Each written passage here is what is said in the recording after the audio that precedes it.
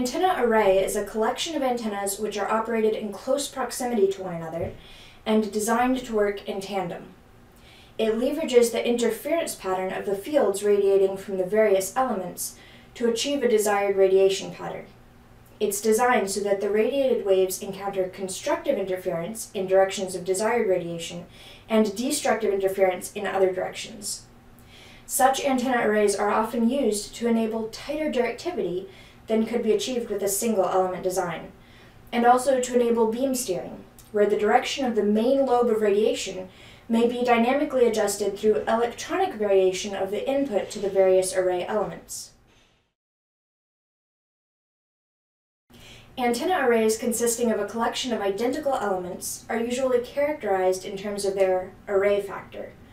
The array factor of any given array of identical antenna elements is a product of the number of elements, the relative input signals, magnitude and phase of the various elements, and the geometric arrangement of the elements. In short, the array factor characterizes everything about an antenna array except the antenna elements from which it is formed. The array factor, therefore, does not depend at all on whether you build the array using dipoles or horn antennas or log periodic antennas. Of course, the actual radiated fields do depend on what type of antenna element you use, as well as on the array factor.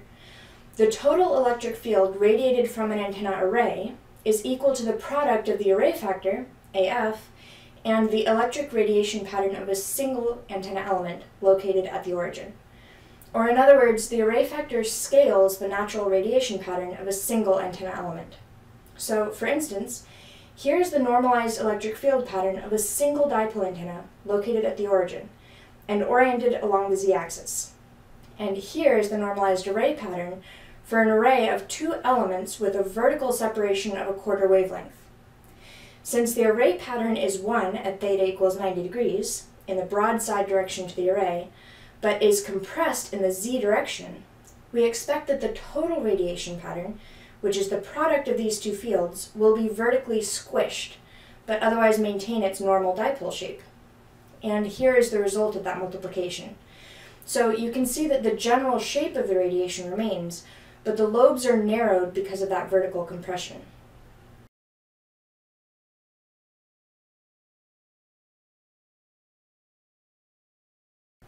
Since the array factor is simply a scaling factor applied to the electric field of its comprising antenna elements, we can isolate the effect of the array factor itself by looking at the radiation from arrays comprised of isotropic radiators, radiators that radiate equally in all directions.